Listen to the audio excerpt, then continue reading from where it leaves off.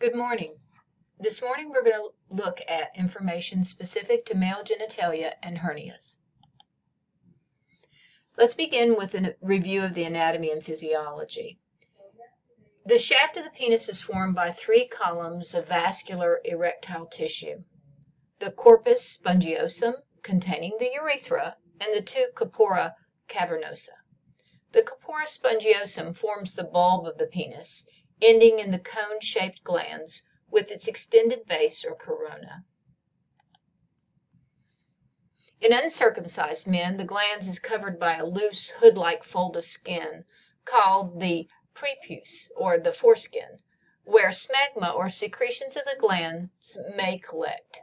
The urethra opens into a vertical slit-like urethral meatus. The testes are ovoid, somewhat rubbery structures, approximately 4.5 centimeters long. The left testis usually lies somewhat lower than the right. The testes produce sperm and testosterone. One important point when assessing testicular pain in young to middle-aged men particularly is you'll see testicular torsion more often in the left than the right, and I think this is due to the anatomical location and the fact that it hangs lower. The scrotum is a loose, wrinkled pouch divided into 2 compartments, each containing a single testes. Covering the testes, except posteriorly, is the serous membrane of the tunica vaginalis. On the posterior lateral surface of each testes is the softer, comma-shaped epididymis. The epididymis provides a reservoir for storage, maturation, and transport of sperm. The lower GI tract includes the vas deferens, a cord-like structure that begins at the tail of the epididymis. It ascends within the scrotal sac as the spermatic cord and passes through the external inguinal ring on its way to the abdomen and pelvis. Behind the bladder, it is joined by the duct from the seminal vesicle and enters the urethra within the prostate gland. You have an opportunity to look at this in this illustration of exactly what we were talking about. Take a moment to identify these anatomical parts.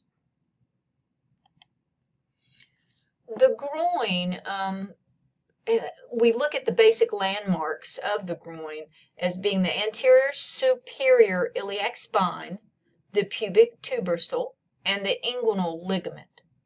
The inguinal canal, which lies above and parallel to the inguinal ligament, forms a tunnel for the vas deferens, and the exterior opening of the tunnel is the external inguinal ring.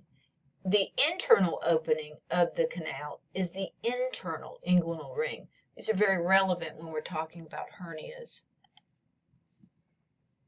So when loops of bowel force their way through the weak areas of the inguinal canal, they produce an inguinal hernia. Another potential route for a herniating mass is the femoral canal. Femoral hernias protrude here. And look at this illustration. It shows you the internal and external inguinal rings, and it also shows you the site of the femoral canal. So it's really important that we use finesse and preparation for taking a sexual history. One way to ease a client or a patient's fear or embarrassment is to assure them that we take a sexual history on all patients and that the information is highly personal, and we encourage them to answer openly and directly, but we also need to assure them that whatever they say is confidential.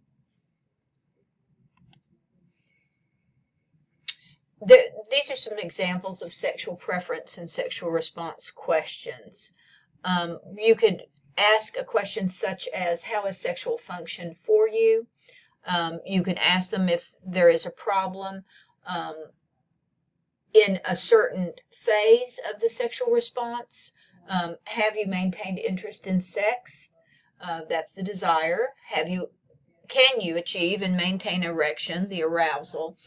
And about how long does intercourse last, orgasm and ejaculation? Interestingly enough, there are treatments for premature ejaculation, and that's a frequent complaint that can be heard in primary care, and treatments that nurse practitioners can be well educated and prepared to offer your clients to improve sexual health. You've got to ask direct questions about infection. Is there any discharge from your penis, dripping, or staining of the underwear? If so, how much and what is the color and consistency? Have you had any fever, chills, or rash? Are there any sores or growth on your penis? Any pain or swelling in the scrotum? Any history of risk factors for sexually transmitted disease? And it's interesting, I know these are increased risk factors listed, but I think by virtue of being sexually active, that in itself is enough to elicit these questions. We always review and must have a basic understanding of the health promotion and counseling issues involved in male genitalia and sexual health. So, of course, they include prevention of STDs, including HIV, and testicular self-examination. It is very reassuring to explain each step of the exam so the patient knows what to expect, and it only takes a few seconds prior to the exam. And occasionally male patients will have an erection during examination, and if this happens, you should explain that this is a normal response. I actually share that with them before when I'm explaining what I'm going to do, and that does not negate you having to stop your examination unless the male asks you to. I think that we also have to consider that it's uncomfortable for the provider at times, and it's certainly uncomfortable for the male at times to have a genitalia exam. A good genital exam may be done with the patient either standing or supine. Certainly, I would prefer standing position because then I can go ahead and do my hernia evaluation. But there are times when men are not able to stand, and you have to learn how to do them supine. But when checking for hernias, the patient should stand and the examiner should sit on a chair or stool. This is just the issue of gravity. Okay, and if they're lying very often, the hernia might not be evident. Same thing, just as a tip, you can put this in your toolkit. When I order a ultrasound for hernia evaluation, I order it standing. So in inspection of the penis, you want to include skin inspection around the base and the penis itself, looking for excoriation, lesions, inflammation. You want to look at the foreskin. Ask the patient to retract it. This is an exam that the patient needs to be, unless unable, active in, and they can help you with the retraction of foreskin, with positioning their penis away when you're examining the scrotum and the testes. So if you do see smegma, the whitish material that accumulates under foreskin, you can reassure them this is normal, but with normal daily hygiene, this needs to be removed, but it will reaccumulate. When you're inspecting the glands, you want to look for ulcers, scars, nodules, signs of inflammation, and note the location of the urethral meatus, expecting it to be central. Compress the glands gently between your index finger above the thumb and below to open that meatus and allow for inspection of discharge. Normally there is none, but you're also assessing for caliber and any stenosis that could be present. If the patient's reported discharge and you're unable to see any, you can ask him to milk the shaft of the penis from its base to the glands. This maneuver may bring some discharge to the urethral meatus for appropriate examination. And although this technique is still used, RGC chlamydia is through urinalysis, and so often that's not even necessary. But at times it might be, and you might not have that test available. You might be doing a urethral swab. Palpate any abnormality of the penis, noting tenderness or induration, and palpate the shaft of the penis, noting any induration.